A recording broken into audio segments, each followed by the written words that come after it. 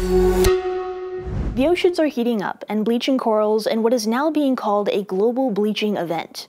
But some scientists are working to freeze corals to help save them from starving to death.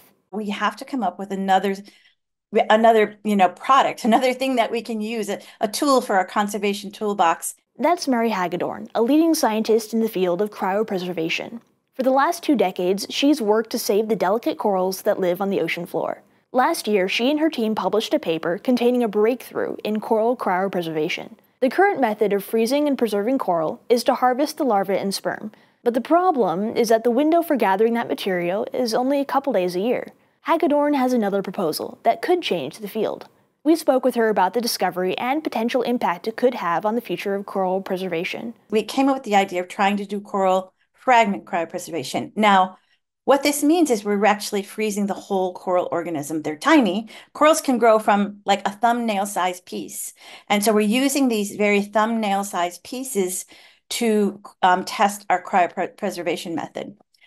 We've partnered with engineers around the country to use a process called isochoric vitrification.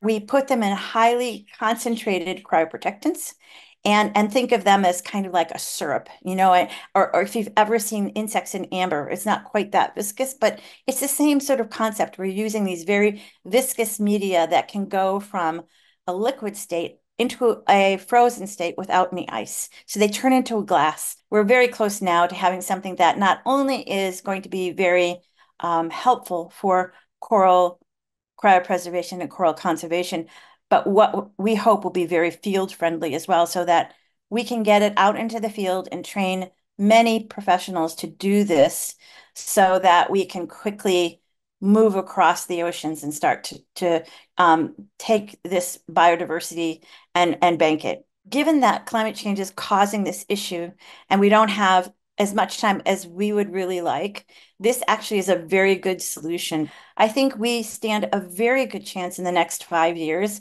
of capturing as much of the diversity as we can before, certain ecosystems collapse in the coral world.